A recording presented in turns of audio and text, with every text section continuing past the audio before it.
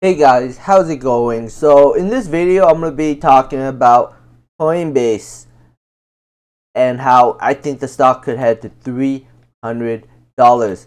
Again, not financial advice, just my opinion. We'll see if that happens or not. But I remember talking about it when it was like $65, $70, and I said that I think it was going to go higher. And some people were like saying, "Oh, me, Kevin's right. This thing's going to dump. Look, they're losing so much money." And now it's $166.88. So, and I think it's gonna head to $300 because I think Bitcoin is going to head to $65,000, which happened in 2021. You can see 2021, and then Coinbase, October 21 was $319. So Bitcoin heads back to 70,000, $65,000.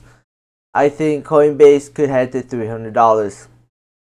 That's my opinion. I mean, it's not even that ridiculous of a market cap. That would put the market cap roughly around 70 million market cap. So, not ridiculous in the market cap scheme. The price looks expensive, but the market cap doesn't look very expensive. So, yeah, double, almost a double from here. So, it's up to you if you want to gamble on it or not. But it's already gone up significantly. I guess ARK Invest was a genius when they bought it at 65. I don't even know when they were I think they bought some at $35.